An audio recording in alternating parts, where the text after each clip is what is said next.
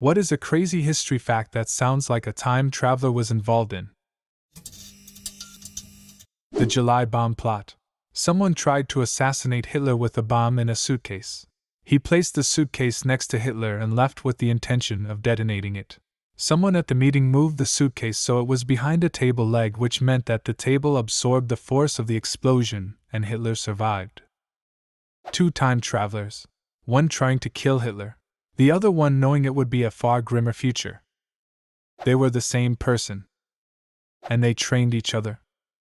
One of H.G. Wells' short stories, a character is amazed that someone is able to place a smaller rectangular object into a receiver in their wall, and then watch a pre-recorded program on a screen. He basically described the VHS tape in the 1920s. Albert Einstein fundamentally rewrote the law of gravity, almost single-handedly. His general relativity has withstood every test since. The person that solved the world math problem for homework without realizing. George Dantzig is who you're looking for. He came to class late one day and copied down the two statistics problems on the board. He missed the teacher's prior discussion on how they were as yet unsolved and thought they were homework. Strictly speaking, he wasn't solving problems. They were postulates which he was able to prove. I don't know which theorems they are. The Minoans had flush toilets in the 15th century BC. A man wrote a book about a boat called the Titan being hitting an iceberg in the exact same area of sea as the Titanic, which was not very strong only a couple years before the Titanic sunk. It goes way deeper than that. The book was written almost 15 years before the sinking of the Titanic, and in the book, several things that actually happened with the Titanic happened to Titan, including 1. Location in the North Atlantic, 400 miles east of Newfoundland. 2. Traveling between New York to England. 3. Thought to be unsinkable because of its watertight compartments. 4. Traveled in excess of 22 knots before hitting the iceberg. 5. Didn't even have enough lifeboats for half of its 3,000 passengers. 6. Gross tonnage was 45,000 tons and was almost 900 feet long. 7. Sunk after colliding with an iceberg on the starboard side. 8. A majority of the passengers died. It's tough for me to believe in time travel, but if I had to pick out one person in history who could have been a time traveler, I'd be hard-pressed to not pick Morgan Robertson, the author of Futility, or The Wreck of the Titan. TBH, if you learn about physics and when physicists had their theories or even proved them, then it feels like witchcraft. Like mostly everything was done in the early 20th century, or even earlier, and we started to develop the ideas or even prove them 100 years later. A lot of them couldn't prove anything as they were limited by the technology of their time, but they still had theories that were proved very late, or even late after their death. They also intensely debated the metaphysical side of reality they were uncovering in their discoveries and took those ideas very seriously in the early 20th century until the atom bomb and World War put all those conversations on the back burner, and they never returned. The curious case of Peter Power and the anti-terrorism training exercise, which involved 5 simulated bombings of 5 London Underground train stations, which took place at exactly the same time and at exactly the same stations as the actual bombings on July 7, 2005. Power later described this as a spooky coincidence. It's likely the training locations were picked for the same reason the bomb locations were picked. A bomb, there would be a big problem. Basically, the only coincidence is the timing then.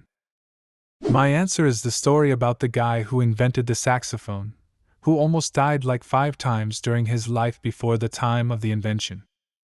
Sax faced many brushes with death.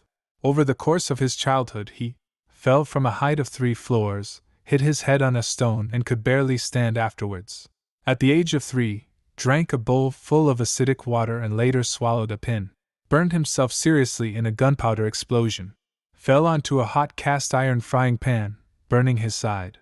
Survived an accidental poisoning from keeping varnished items in his bedroom during the night. Was hit on the head by a rock. Fell into a river and nearly died. His mother once said that, "He's a child condemned to misfortune. He won't live." His neighbors called him Little Sax the Ghost. There was a case in Alaska in 1989. A police officer was stopped by a citizen who told him about a man running down the road with no clothes on. As the officer arrived in the area of the McDonald's restaurant on Empty View Drive, he saw the man running through the parking lot, then climb up a center flagpole all the way to the top and looked around as if he was surveying the area. The officer called up to him, but did not get a response. The man then let go and fell to the ground. The police were never able to find his clothing or figure out from where he came. The autopsy showed no drugs in his system. Fingerprints were sent out to all states, FBI and Canada with negative results. If you're into music theory and classical music, listen to Don Carlo Gesualdo. This guy was doing musical stuff nobody would even consider until many hundreds of years later. The tonality he used in particular wasn't seen until the 19th century. Absolutely wild stuff that's both a bitch and beautiful to sing. All the unsuccessful assassination attempts on Hitler. A lot of people say they'd go back in time and kill Hitler if they had a time machine. Many have tried, many have failed. Hitler is inevitable. The day Archduke Franz Ferdinand was assassinated, there had already been an attempt against his life that he escaped, so one of the would-be assassins decided to cheer himself up by getting a sandwich at his favorite sandwich place, and then the Archduke's driver took a wrong turn and stopped to check his map right in front of that sandwich shop. Suffice it to say, that assassin did not pass up the second chance. Actually, the assassin didn't show up to that sandwich place to cheer himself up. He was well aware that the Archduke's vehicle would pass through that road.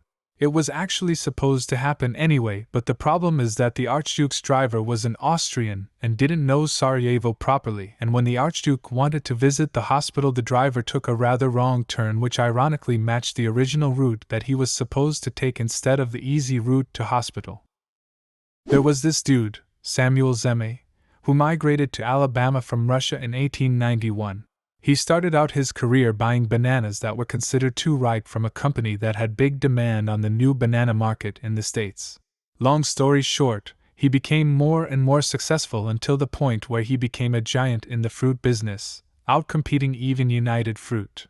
In 1912, entirely for personal purposes of expanding his banana empire, he was a key player in overthrowing the Honduran government, which happened so the United States could have economic control over the country and drain their wealth and resources.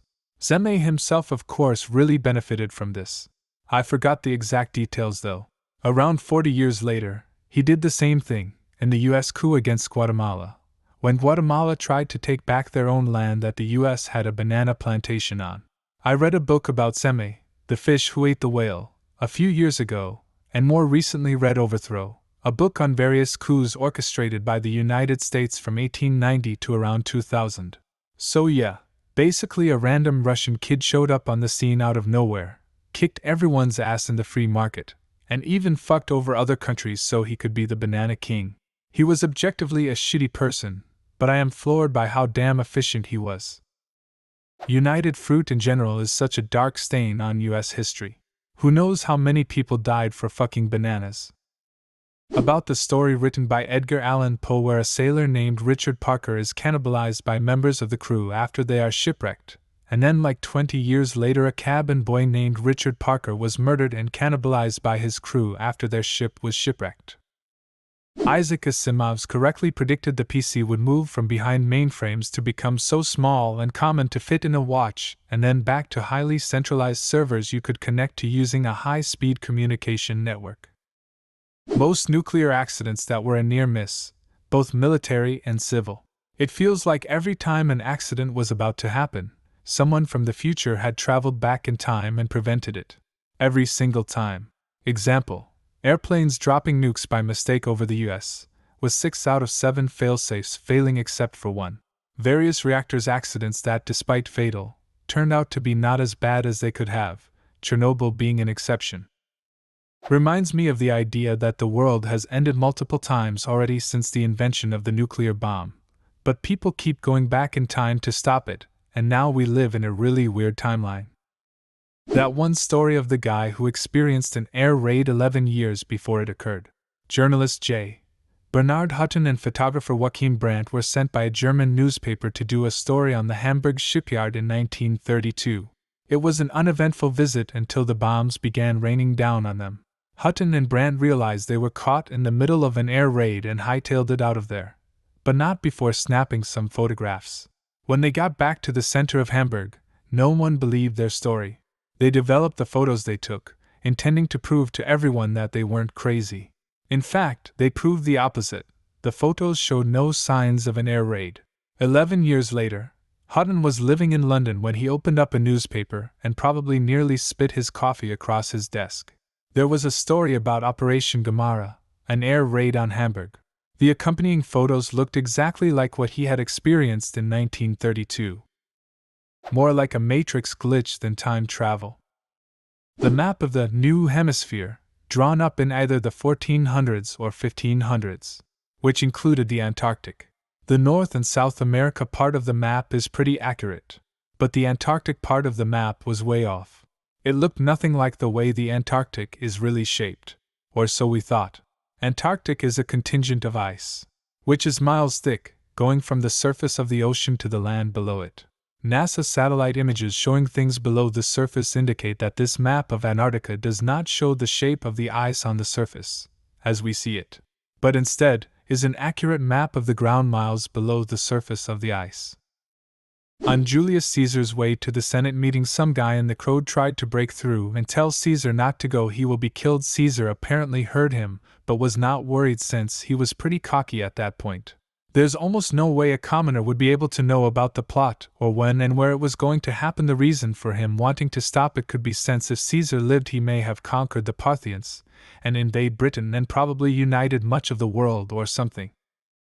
What are some other facts you know? Leave a comment and subscribe to the channel if you want to see more videos like this one.